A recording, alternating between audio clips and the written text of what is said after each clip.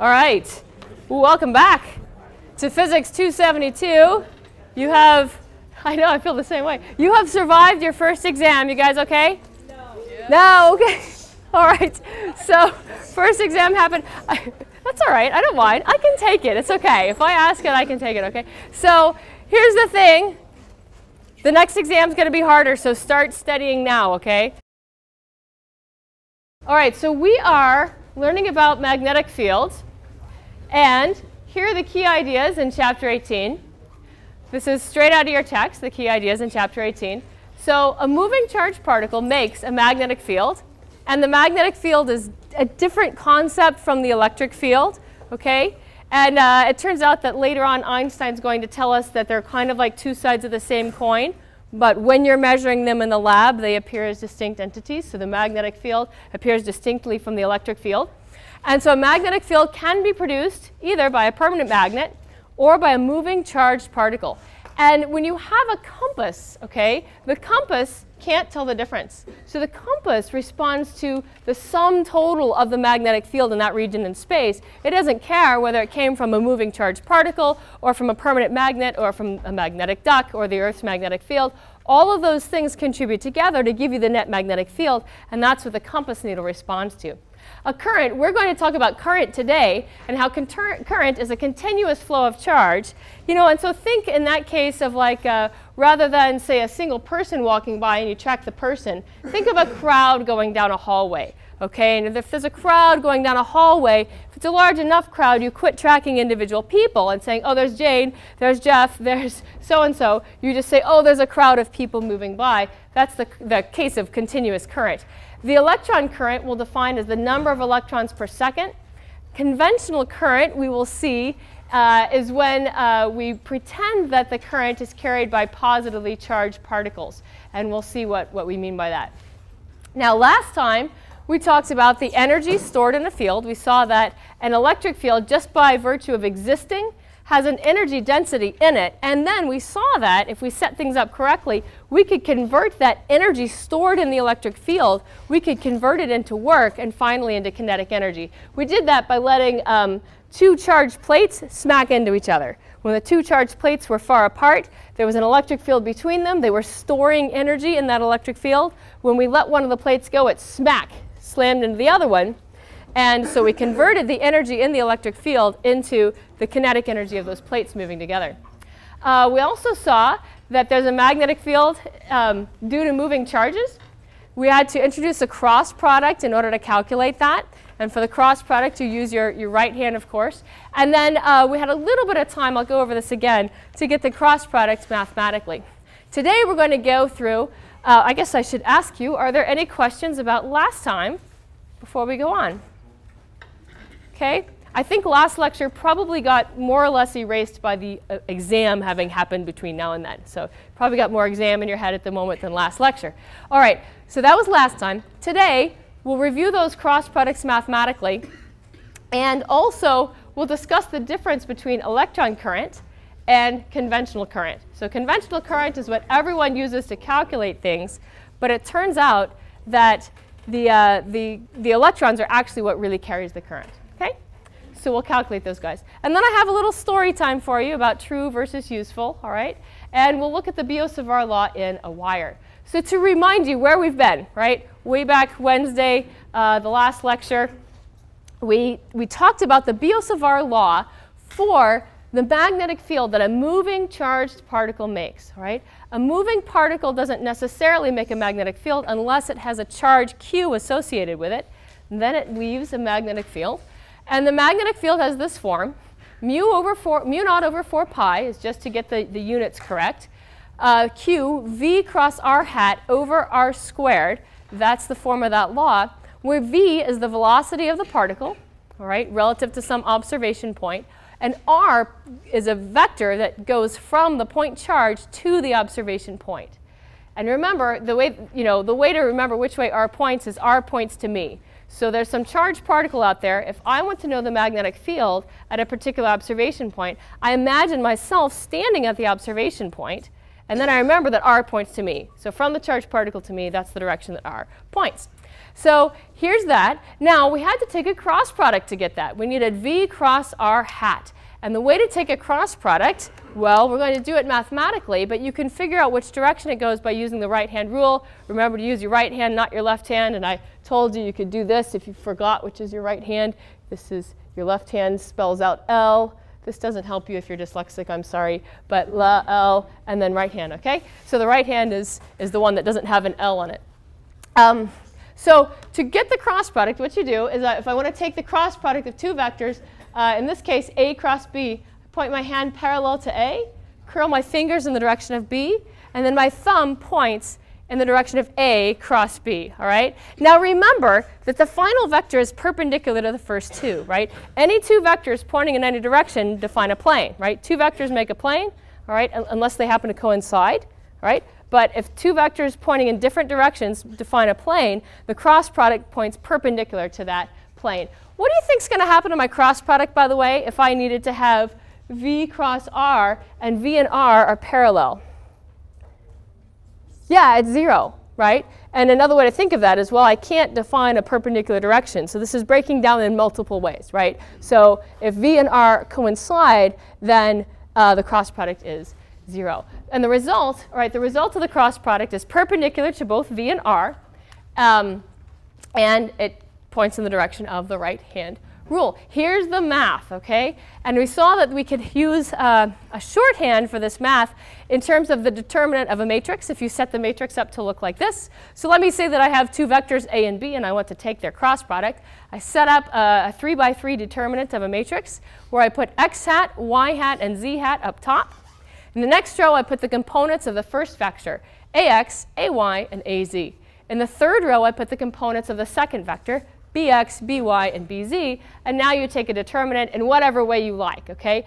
Here's how I like to take a determinant. You may have your own method, all right? So I copy the first two columns down, and then I draw diagonal arrows on this thing. So I'm going to draw, set the problem up because I'll get some answers that are positive and some that are negative and some that are in the x hat, y hat, and z direction. And then I draw these diagonal arrows. So first I draw diagonal arrows down and to the right.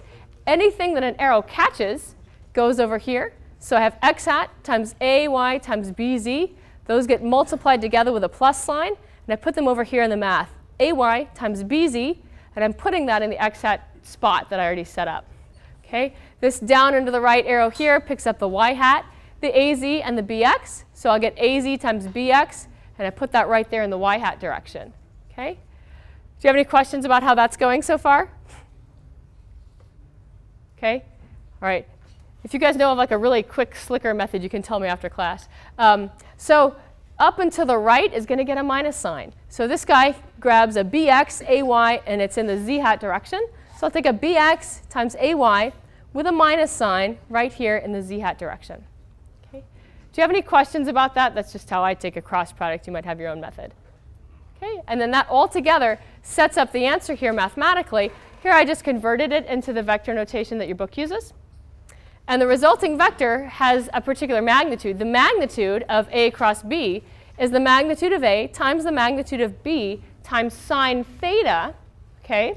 So now we have another way to tell that the cross product of two parallel vectors goes away if they're actually, if they're parallel, right? So if I think about, well, what's the magnitude of this cross product? The farther apart these vectors point, right, the larger sine theta gets, right? And then when these guys get closer and closer together, sine theta goes down, sine theta goes down. And when theta is 0, sine is what? Sine of 0 is 0, right? So when they coincide, I get a 0 for the cross product. Okay. Questions about that? Okay. All right. Now, current. All right. We talked about the Biot-Savart law for a single charged particle that's moving. But really, how often do we have that, right? We tend to have things in wires moving around, and then we're going to get a whole bunch of charged particles moving by. We need to know how to calculate in terms of those situations where we don't talk in terms of individual particles. We simply say, look, there's a current running through this wire, right? So the electron current and the conventional current are a little bit different. So let me tell you the difference. The real physical thing in a circuit is that the electrons move. So let's hook up a battery to a light bulb. I've updated the slides.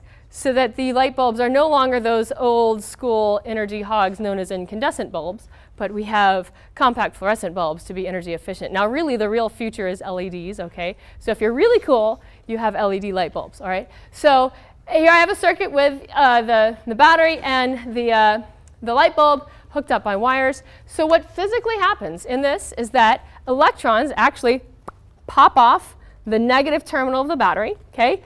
Move around, go through the light bulb and light it up, and then they pop back into the positive terminal of the battery, okay? So that's what electron current is, and that's the real physical thing that's moving, all right? Here's the thing. The world calculates all this stuff in terms of conventional current. Like if you've done any circuit analysis so far, you used something called conventional current. And in conventional current, we do the following. We say, let's pretend that rather than being carried by electrons, let's pretend that current is carried by positive particles. Okay? So what would it look like if we had positive particles moving around that circuit, creating the same effects? All we have to do is send those fictitious positive particles in the opposite direction. Okay? So if we send those fictitious particles in the opposite direction, now it all physically works. So in conventional current, we pretend there's a positive charge, doesn't exist, it's a figment of our imagination, and if this current is carried by a positive particle that pops off the top, runs around, lights up the light bulb, and comes back in the negative terminal. Okay? Why is there this difference? You can blame the sky, all right? So when Ben Franklin was discovering these effects, he guessed that the current was carried by positive particles. He just didn't know, okay? So he was just learning things and just figuring things out. And so it's his fault. But now that it's there, we have to work in terms of the same convention. And actually, there are some advantages to using this convention anyway, because it's easier to think in terms of positive particles running around. There's one less minus sign to take into account, okay? So now we talk in terms of conventional current. Are there any questions so far? All right, there's another difference between electron current and conventional current, and that's in the units. So electron current is in terms of electrons per second directly. It's just how many electrons per second are passing by this point. Now, conventional current, not only does conventional current run in the opposite direction, because we pretend it's carried by positively charged particles, which move in the opposite direction to the electrons, but we also then change the units to coulombs per second. So it's in terms of charge per unit time. So the way to convert then from number of particles per time to charge per time is to multiply every particle by the charge it carries. And the charge a particle carries is 1.6 times 10 to the minus 19 coulombs. So that's the only difference between these guys. All right. Now, the square brackets up here just mean units. So electron current is in terms of electrons per second. Conventional current with the capital I is in terms of coulombs per second, or sometimes called an ampere or an amp. So if you've heard of currents in amps, that's what it is. It's coulombs per second. Any questions so far? All right. And now the mathematicians in the room are getting uncomfortable because I've used their favorite letter, little I. Right? And the letter little I here is meaning electrons per second, but mathematicians like to use it for the square root of -1. And apologies to the mathematicians, there just aren't enough symbols in the world to discuss all the little things that we need. So sometimes a symbol has to do double duty.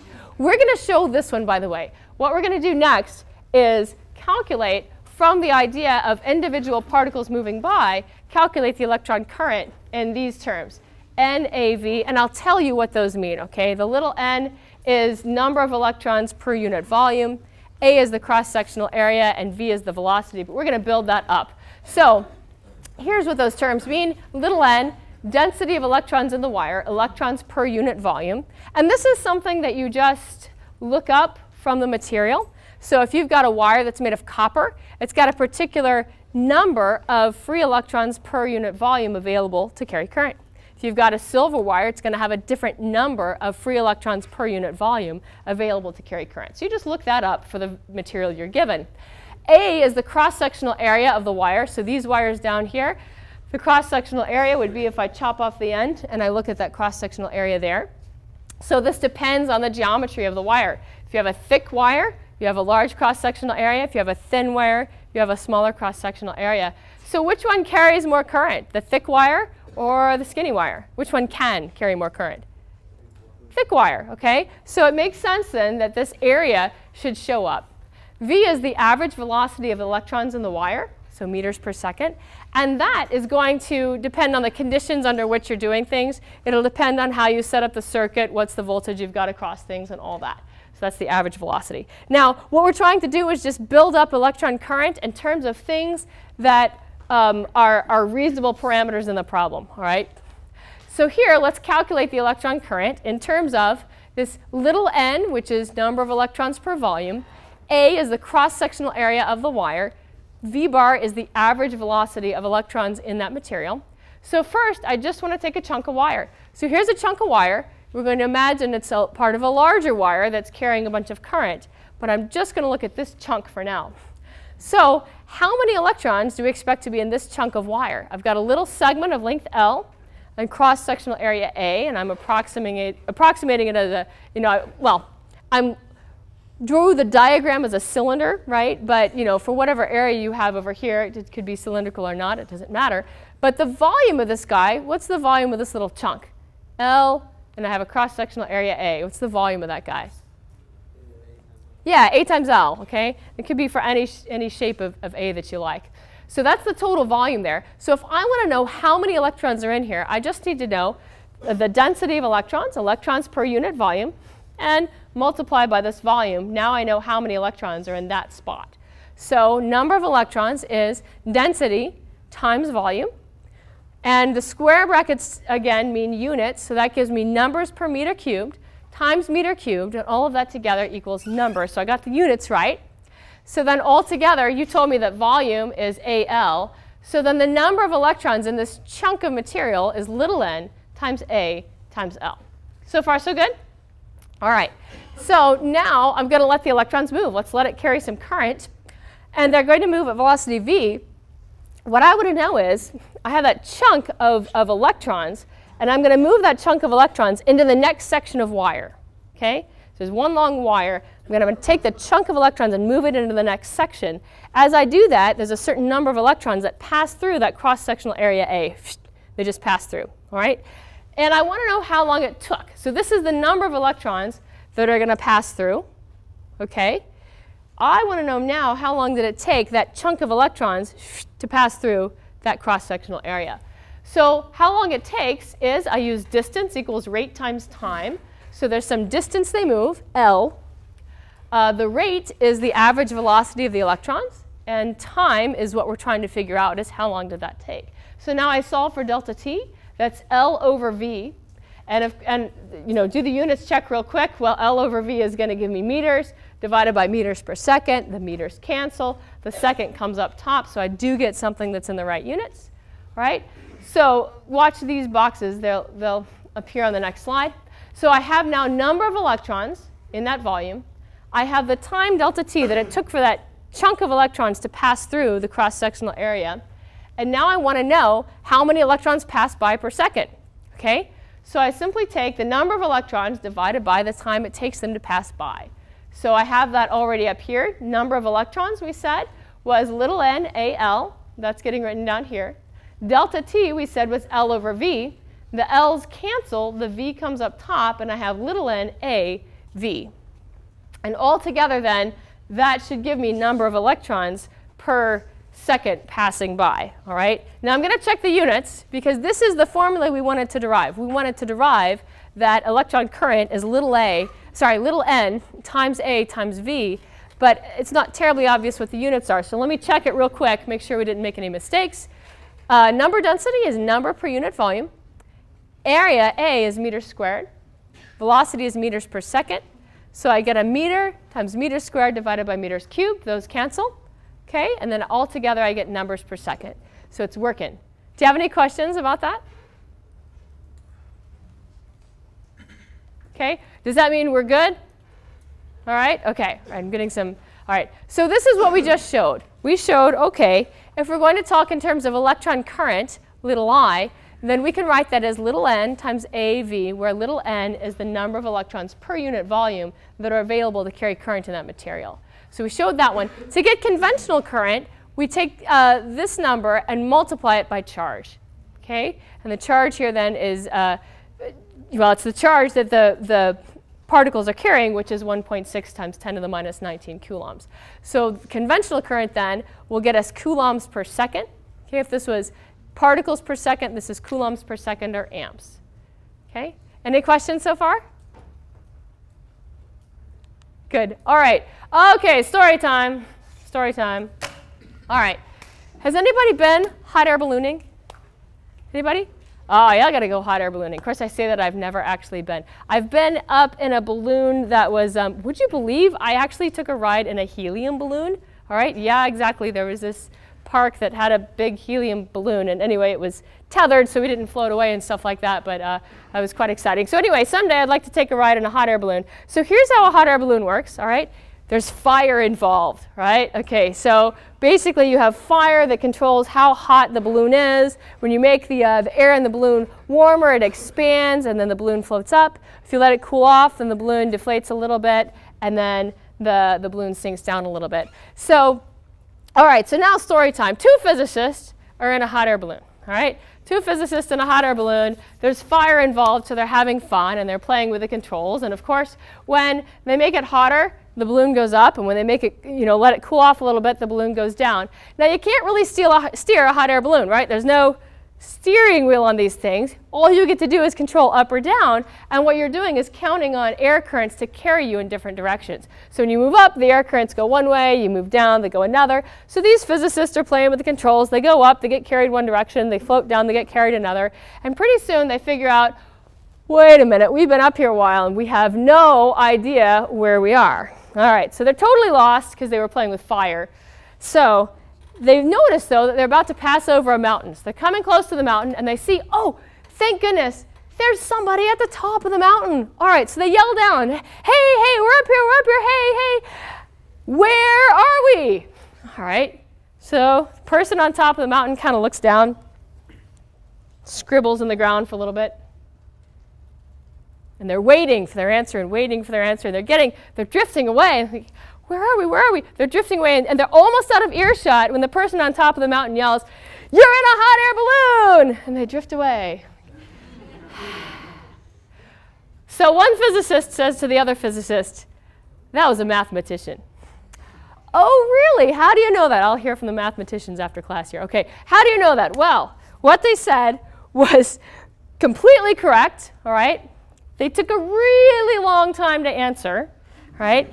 And even though what they said was completely correct, it was useless. All right.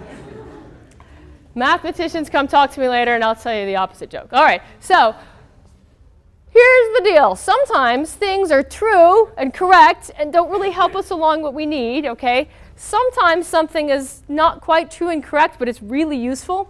So in the case of electron current versus conventional current, we use the conventional current, all right? We pretend, we just make this up. We pretend that the current is actually carried by positive charges moving around the circuit. Not true. It's really electrons moving around. It's just that it's much more useful to talk in terms of those positive fictitious particles that we make up. So conventional current isn't quite true, all right? But it's actually useful. So we're going to go ahead with the conventional current and think in terms of those. Not only is it the same way that everyone else calculates it, but it's also easier on us physically because we don't have to have the minus sign in our head. You have a question? Is what? Is current a scalar? Oh, good question. Okay, so the question is current a scalar or a vector? Okay, excellent. I love these questions. Conventional current is defined as a scalar. Now, you're right. There's a direction present. So we should be thinking in terms of direction. And in fact, in order to calculate the magnetic field coming off of current, what we're going to have to know is locally which direction is it going. So we're going to put that vector, the direction, we're going to put that in the physical wire itself and say that the current, the wire is carrying a current, and I can move the wire around and the current won't change. Okay, so that's why we keep the current a scalar. But the direction of the wire could change. So we'll tie that direction to the wire. Does that make sense? But you could imagine reformulating the equations in terms of a vector current. Okay, and sometimes we do that. But for conventional current, we're going to leave it as a scalar. Does that make sense? Yeah? Excellent question. All right. Any other comments so far? Other than the mathematicians I offended who will come talk to me after class. I love math, by the way. It's basically what I do for a living. I'm a theoretical physicist, so I do lots of math. All right. here's what we had so far. We had the Biot-Savart Law for a point charge.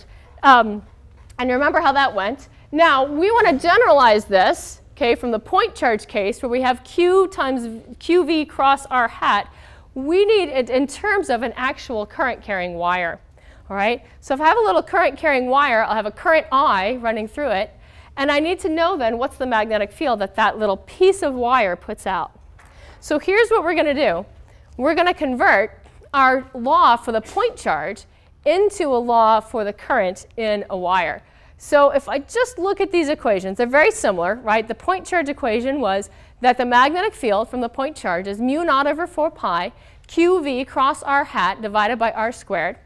The Biot-Savart law, the same law for current in a wire, looks very similar. It's mu naught over 4 pi I times delta L cross R hat over R squared. And this here answers the question you just asked, which is where's the vector here? Here's the current as a scalar, and delta L we let have the vector dependence. Okay? So look at these two equations, though. They're very similar, as they should be, right? We just want to convert from a single particle moving by to now I have a whole chunk of wire with so many particles going by that I counted in terms of current and not individual particles anymore. Looks very similar. There's the same factor of mu naught over 4 pi in both equations. Okay, there's something cross R hat divided by R squared. The only difference is that whereas I had QV for the point charge, I now have I delta L. So we need to figure out how to convert from QV to I delta L in this case of a bunch of particles moving by. So the goal here in this slide is to show how QV turns into I delta L in the case of a large chunk of wire. So for the point charge, it's just QV. Okay? Now think about, rather than one point charge, think of many point charges going by. All right? So many that it gets hard to count. But I could think of n point charges, where n is the number of particles. And then I would just convert this QV into nQV, where big N is the number of particles. Okay? But if I'm given a hunk of material, I may not know the number of particles, right? I would simply know, well, in this material, copper, for example, there's a certain number of electrons per unit volume. So that's something I can know. And then I could think of a piece of the wire, and I'd know how much wire I have. From that, I can get the number of particles in that spot, right? So I could get then little n, number of particles per unit volume, right? And then if I multiply that by volume, I should get back the number of particles. So little n times delta V gives me then number of particles. Questions so far? All right. Now, in the chunk of wire, all right, so I'm going to take a little chunk of wire, I'm imagining it's part of a larger wire, but I'm going to just take this chunk for now. In this little chunk of wire, I have a particular current going through a length delta L. All right. And so what I've done here so far is I've just rewritten this. I have a little q. I have a v for velocity. Little n is density of electrons. And delta v is the volume of this chunk of wire. Now I need to rewrite the volume in terms of the geometry of the wire. Well, in the wire, I have a cross-sectional area A, and then times the length delta L of just this segment of wire. We'll take the wire segment by segment. So the volume of this chunk is A times delta L. All right? Now, here's the next thing I'm going to do, right? I'm going to move the vector symbol. That's all I'm going to do in the next stage. So right now I have a vector over the v, right? V is the vector velocity of this charge going by. All right? So I'm going to move this vector symbol over to the delta L because the delta L is about the geometry of the wire. And as I move the wire, it drags the velocity with it, right? Okay? So I could put this vector symbol either spot, and it will work. But it will work just as well to put it on top of the delta L. So I just move the vector symbol. That's all I did in that step. Okay? Does that make sense, though? That I changed the direction of the wire, and I automatically changed the direction of the particles flowing through. So now I have Q, V, N, A. And if I look at that, gosh, that's a familiar looking set of variables. I already know that the conventional current is Q, N, A, V, which is right here. So that actually is the conventional current. Just draw a little box around that and say, look, what we've gotten so far is I times delta L. So this is how you go from a single point charge, which is in terms of QV, that same thing in the case of a chunk of wire becomes I delta L. All right? Do you have any questions about that? All right? Good. So that shows us how these guys are related. That the Biot-Savart law for a point charge turns into the Biot-Savart law for current in a wire because QV becomes I delta L. All right. OK, so now let's think a little bit more deeply about these equations here. All right. I have, in order to calculate the magnetic field of either a point charge going by or of current going by, I need to measure. I can measure the magnetic field, but I can also calculate it by having measured the velocities, right? I could measure the velocity of the point charge, and I'd know what the magnetic field is I should measure. Or I could measure the current in the wire, and I'd know the magnetic field that I should measure, all right? But let's think about this. We've told you before, all right, in your previous physics class, Physics 172, or the class you had before this, that the laws of physics are the same in any reference frame, okay? So in any frame of reference, the laws of physics are the same. And a frame of reference is just defined as something that's not a place where you're measuring things and you're not currently undergoing acceleration. So if you're moving at some constant velocity, then you're in a good frame of reference. Now, in any frame of reference, this is the Biot-Savart law. For the velocity I measure, I'll measure this magnetic field. But here's the weird thing, okay? Let's take this very seriously, that the laws of physics are the same in any reference frame, okay? You could measure the magnetic field coming off of a wire here in this room, and then I could measure, let's say that I take this wire now and I'm going to do it in a lab, and my lab is going to be on wheels. So I'm going to put my lab on a train, and my lab's going to be going by, all right? I'm going to measure this wire. I'm going to bring the wire with me on the train, all right? And we're going to run a current through the wire. I'm going to measure the current in the wire, and I'm going to measure the magnetic field coming off. You're going to measure from your frame of reference the current in the wire, okay? But think back. Current is ultimately about particles moving at a particular velocity. So if we think back to the point particle description, if I have a point particle of charge moving at a particular velocity, right? I've got the point particle with me on my moving laboratory train that goes by, and I measure a particular velocity of it relative to me. But do you measure the same velocity relative to you? No. OK, so we measure different velocities, right? We're in different frames of reference. We measure different velocities. So look back up at the equation for magnetic field. When I measure the magnetic field of this particle that's moving relative to me, and I'm on the train, and you measure the magnetic field of this particle that's moving relative to you, and you're not on the train, do we measure the same magnetic field? No. Really weird, huh? OK, so the magnetic field that you measure actually depends on your frame of reference. But it's in the same, it's for the same reason that velocity depends on your frame of reference, OK? So the Biot-Savart law, the law, works in any frame of reference. It's just that you have to be self-consistent, and if you measure the velocity in a particular frame of reference, you need to be in the same frame of reference to measure the magnetic field. Okay?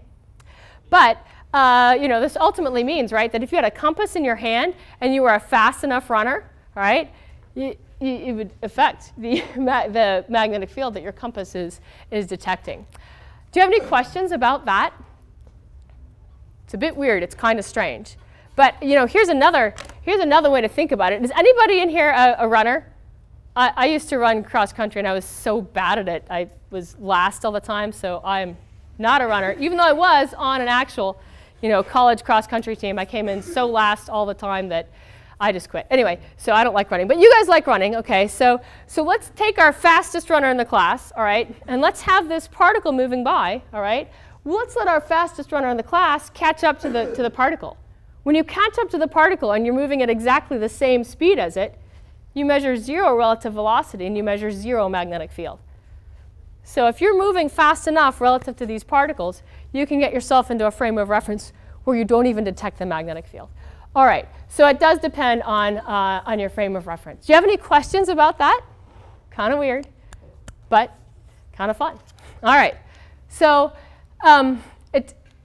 it turns out, actually, that this is actually, if you're interested in this connection, this actually has to do with special relativity, right? Anytime we talk ultimately about the frames of references and the measuring velocities in different frames of references, relativity is going to come up. And it turns out that there's actually a deep connection between electric field and magnetic field. It's like they're two sides of the same coin. In any lab, you measure a particular electric field and a particular magnetic field. But then in a different frame of reference, it's like the coin twists a little bit. And you get a little bit different ratio that you measure. So it actually goes back to the special theory of relativity. Now, there's another issue with this equation. Okay, so far we saw that the Biot-Savart law depends on your frame of reference, right? And it's because there's a velocity in there, and velocity depends on your frame of reference. Here's another thing we need to think about with this. What happens if I suddenly change the current in a wire? Okay, so let's all be in the same frame of reference again, and we have a wire running by. Let's say at first it's got no current, and then bam, we flick a switch and we've got current running through it. According to this equation, we immediately, instantaneously have a magnetic field throughout all of space. All right? Now, how fast can things propagate? What's the ultimate highest speed that any physical object in the universe can go?